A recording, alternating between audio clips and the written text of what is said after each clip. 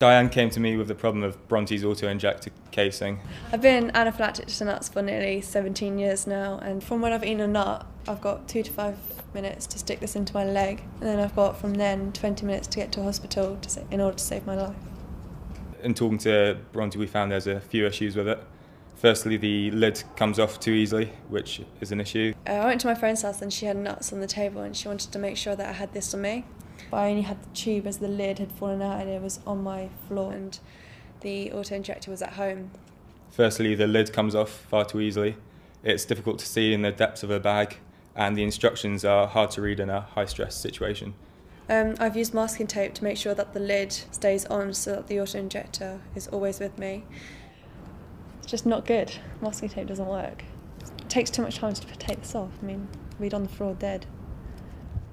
So we got a team of product designers from Sussex Uni, a team of 4 Fixperts, to have a look at the problems and try and come up with a decent solution.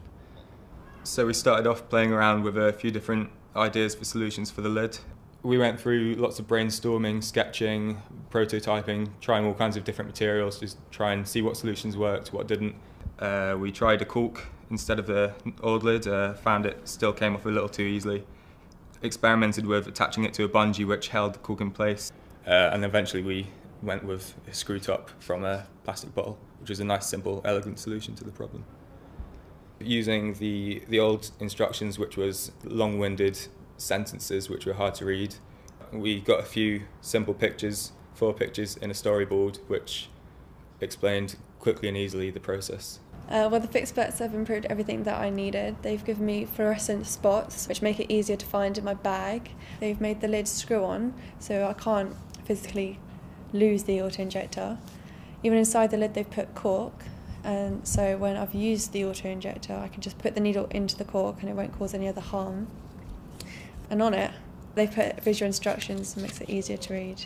It's a lot easier to understand. It makes me feel a lot safer if I'm to be alone, and if a stranger was to use it, it makes me feel a lot safer that they understand what to do. So I've gone from this, with the life-threatening masking tape, to this, which will one day save my life.